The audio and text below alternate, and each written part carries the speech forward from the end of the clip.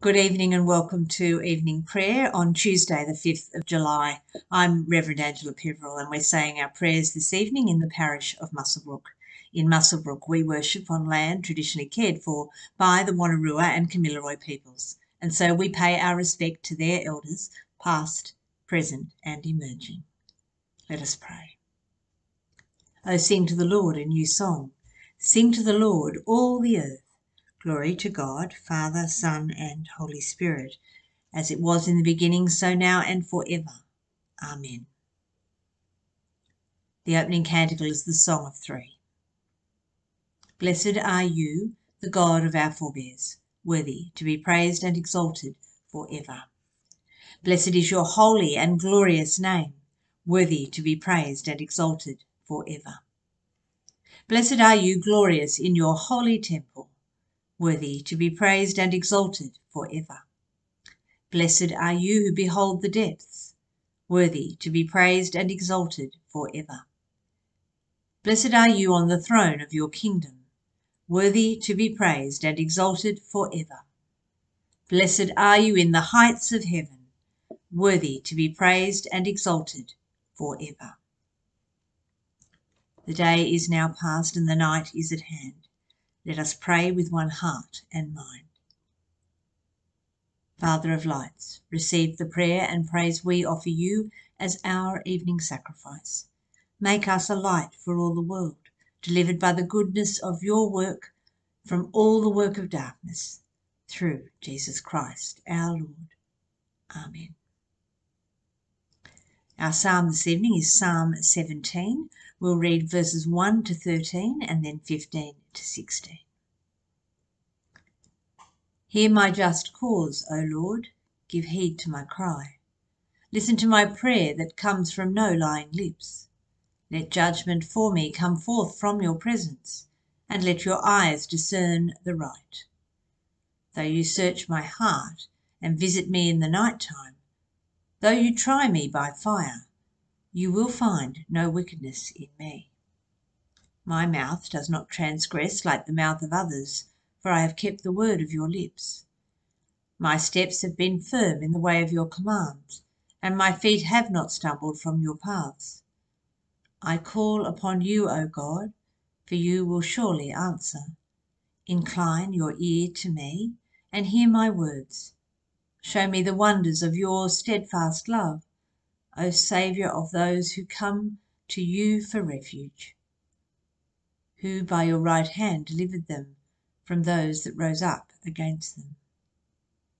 Keep me as the apple of your eye.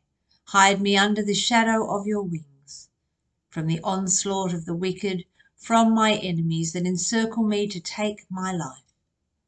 They have closed their hearts to pity, and their mouths speak proud things. They advance upon me. They surround me on every side, watching how they may bring me to the ground. Like a lion that is greedy for its prey, like a lion's whelp lurking in the hidden places. Arise, O Lord, stand in their way and cast them down. Deliver me from the wicked by your sword. But as for your cherished ones, let their bellies be filled and their children be satisfied. Let them pass on their wealth to their offspring. And I also see your face, because my cause is just. When I awake and see you as you are, I shall be satisfied. God of grace, we thank you for all the gifts you give us. Grant us to accept both pain and joy, in faith and hope, and never to fail in love to you and to our sisters and brothers, through Jesus Christ, your Son, our Lord. Amen. Our reading this evening comes from John's Gospel, chapter 23, beginning at the 22nd verse. After this, Jesus and his disciples went into the Judean countryside, and he spent some time there with them and baptized. John was also baptizing near Aenon and near Salim, because the water was abundant there. The people kept coming and were being baptized. John, of course, had not yet been thrown into prison.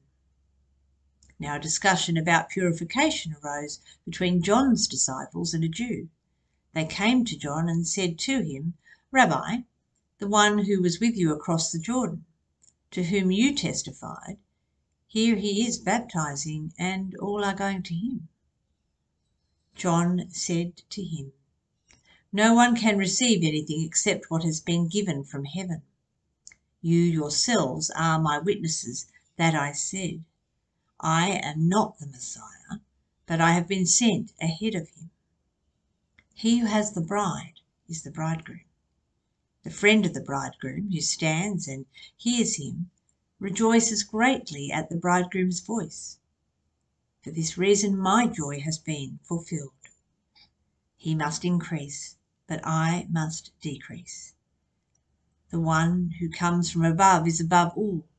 The one who is of the earth belongs to the earth, and speaks only about earthly things. The one who comes from above is from heaven. He testifies to what has been seen and heard, yet no one accepts his testimony. Whoever has accepted his testimony has certified this, that God is true. He whom God has sent speaks the words of God, for he gives the Spirit without measure. The Father loves the Son and has placed everything in his hands. Whoever believes in the Son has eternal life. Whoever disobeys the Son will not see life, but must endure God's wrath.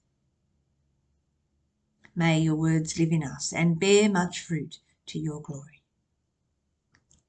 The evening canticle is the song of Simeon, the Nunc Dimittis.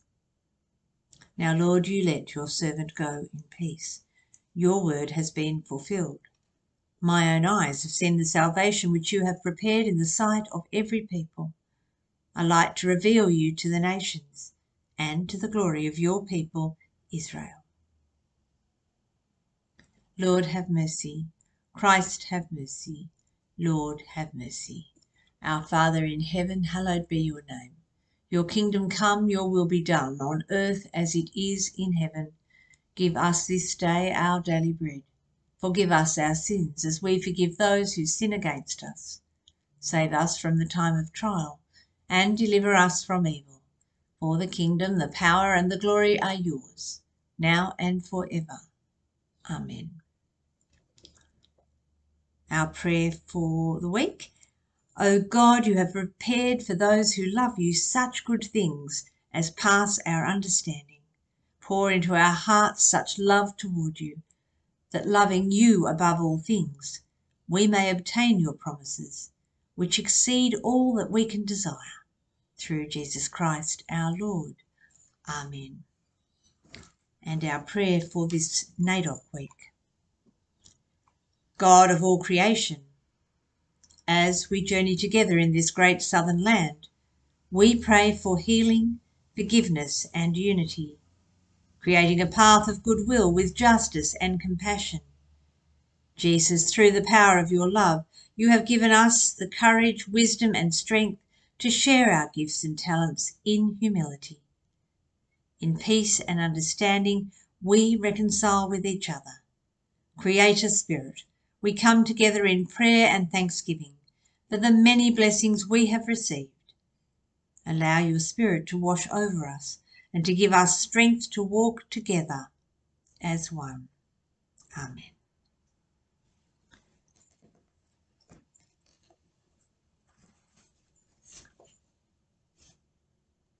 As we pray this evening, we remember those whose lives are caught up in war, violence, and hatred. We remember those people who are the victims of shootings, those who are caught up in conflict in the Holy Land, and those whose lives have been so adversely affected in the Ukraine. We pray for all those places around our world where the threat of war impacts lives and livelihoods. We pray for all in authority around our world, that they will act justly, with honesty and integrity, according only to God's will. In your mercy, hear our prayer. We pray for our church. We pray for the ministry that we bring to the people of this world. We pray for your Anglican Communion, Lord, and especially our archbishops and bishops as they prepare for the Lambeth Conference. We pray for our diocesan bishops, Peter, Sonia and Charlie. We pray for all clergy and lay leaders as we seek to bring your word to the people of this region.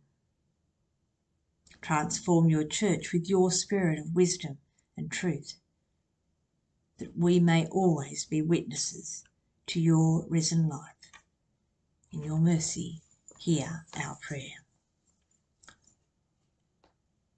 We pray for our communities, those in which we live and work, those in which we worship. We pray for our wider communities and for all of our families and friends.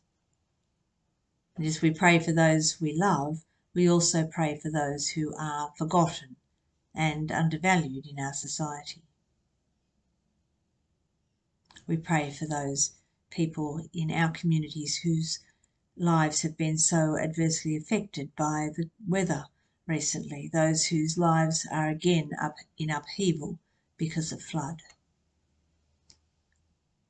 We pray for our Prime Minister Anthony, for our Premier Dominic, and we pray for all who serve in government or public service.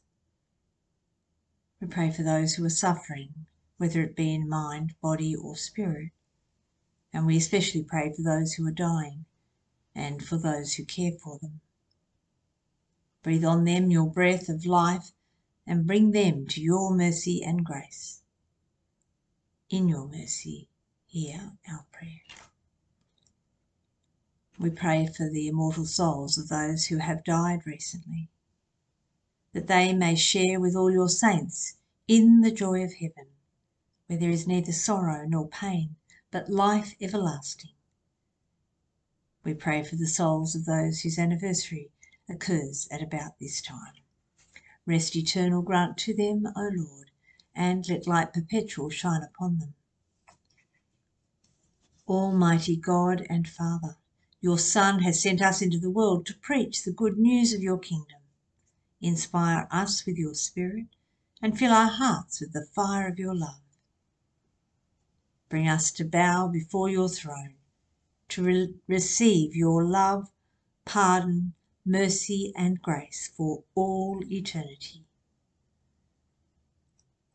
Lord, hear our prayer. Be present, merciful God, and protect us through the hours of this night, that we, who are wearied by the changes and chances of this fleeting world, may rest in your eternal changelessness, through Jesus Christ our Lord. Amen. The Lord be with you.